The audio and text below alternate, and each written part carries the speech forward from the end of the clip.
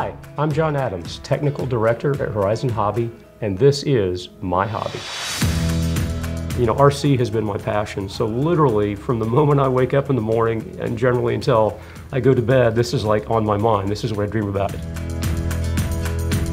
The thing that led to me being involved in radio control was my father was actually involved in slot car racing.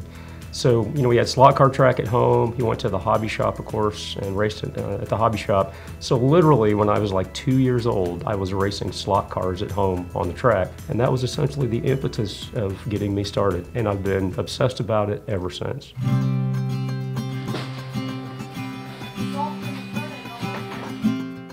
I'm a very mechanical person. So, you know, with radio control and the stuff that you see here, an awful lot of it's about building, and I enjoy the building probably as much as I enjoy actually the racing and the running. It's really fun. I also build custom bicycles. So we've got several bicycles here, and I do them down here in the shop. We purchased this house about 17 or 18 years ago with the intention of making the ultimate man cave for my particular interests, and that's kind of what we've got here. So I was hired at Horizon Hobby in 1988, which is 30 years ago. I just celebrated my 30th anniversary with Horizon. That's an awfully long time. For me, it's incredible. It's really not like work. You know, I get up in the morning, and you know, the first thing I think about is, you know, what work projects do I have going on. And generally we have a lot of really interesting stuff going on at work.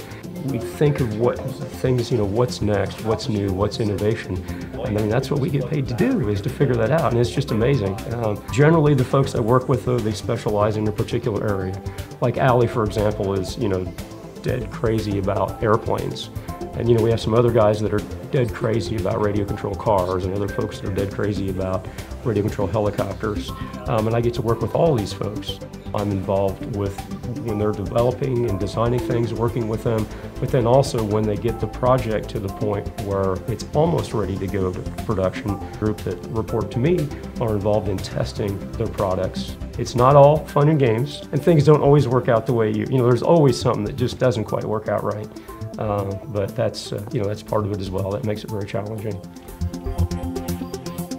The long-term goals are continue to meet very interesting people, to become more involved, and also to be the leader in innovation. So bringing that to more people, to be able to see the big smile on their face when they have this cool airplane that they've always dreamed about.